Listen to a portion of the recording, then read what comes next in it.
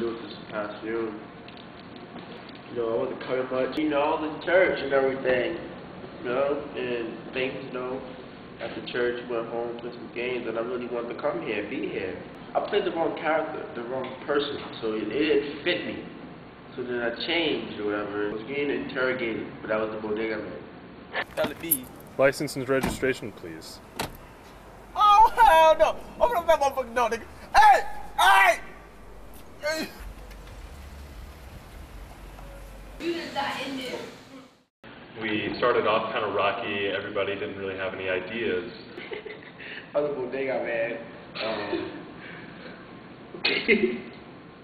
Oh man, that gym is crazy. Alright, we go to Dunkin' Donuts. Me and my friend Ta-Shawn here. Hey, nah, chill. I'm like, you wanna have some Captain Crunch? Because I got some Fruit Loops if you want. And the nigga was like, whoa, whoa, whoa, whoa. At first, I really didn't know. Like, I couldn't really get I couldn't get hanging around him. Like, it didn't make sense. That thing was funny. It's over, I'm telling you. So I'm copping everything in that party. I don't care who it is. Everything being copped for me. Every girl, she Puerto Rican, light skin, fat, skinny. I hope thick. you don't have nothing.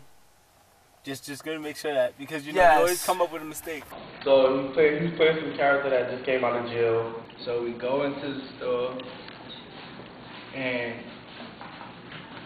I had to play the cashier. So I was scared to do it because people started coming inside.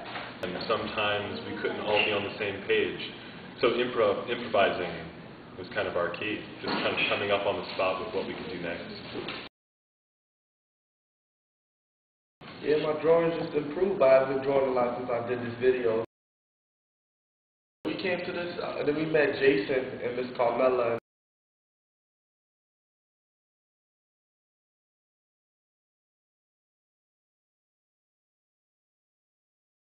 I've been doing rap for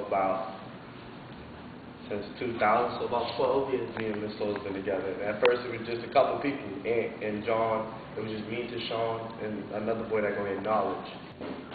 I think we've just started. I think we've just kind of broken the ice on what we can do as a team. So I'm excited to see what's going to happen next.